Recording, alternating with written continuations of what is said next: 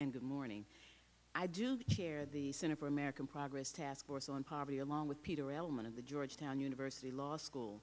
And in addition to the 37 million people living below the poverty level that you mentioned, an additional nearly 50 million live below 200% of the poverty level, making 90 million people living below 200% of the poverty level.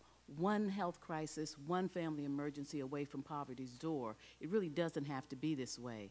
The Center for American Progress Task Force recommends that the United States set a national goal of cutting poverty in half in the next 10 years. To accomplish this goal, the task force proposes 12 recommendations grouped under 4 principles. Promote decent work, people should work, and jobs should pay enough to ensure that employees and their families avoid poverty. Provide opportunity for all. Children should grow up in conditions that maximize their opportunities for success, and adults should have opportunities throughout their lives to connect to work and become better educated. Ensure economic stability. Americans should not fall into poverty when they cannot work or when work is unavailable, and help people build wealth. All Americans should have the opportunities to build assets that allow them to weather periods of flux and volatility. These 4 principles and the following recommendations will cut poverty in half only if they work in tandem.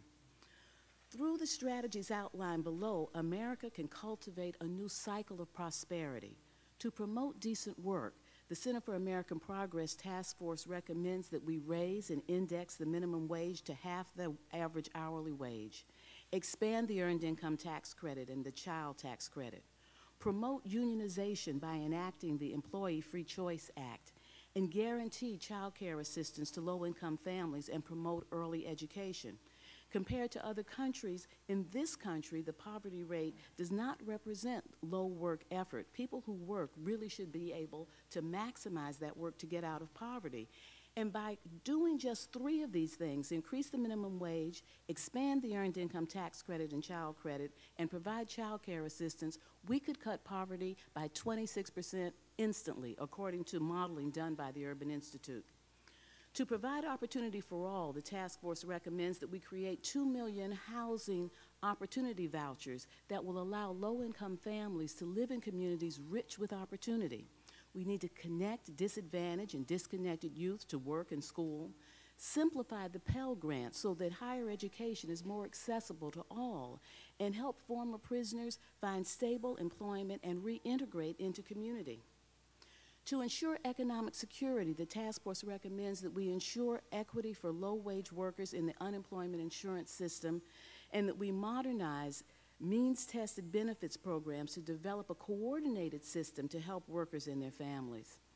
And to help poor families build wealth, the task force recommends that we reduce the high cost of being poor and increase access to financial services, and expand and simplify the Savers Credit to encourage savings for education, home ownership, and retirement.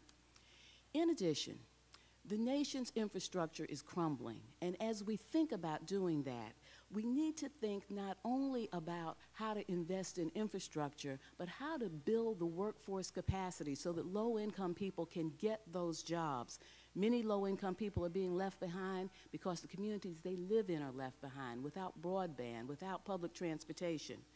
And we need never forget that many people who are poor because of poor health. And while we work to try to increase access to health care coverage, we need to know that the places where people live are often making them sick.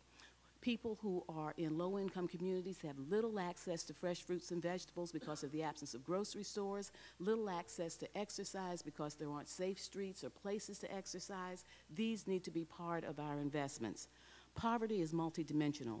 Its causes and its effects are myriad, and its solutions are multidimensional. And when done well, the benefits can be multidimensional as well. For example, investing in the construction of a hospital in a low-income community, when the project is tied to job training and local hiring, delivers immediate construction jobs, eventual health services, and long-term community benefits. Creating tax credits and incentives for affordable housing in mixed-income communities can bring families in closer contact with jobs, but children in contact with good schools. Poverty results in adverse economic effects for the entire nation, and alleviating poverty can improve all of our lives. Thank you.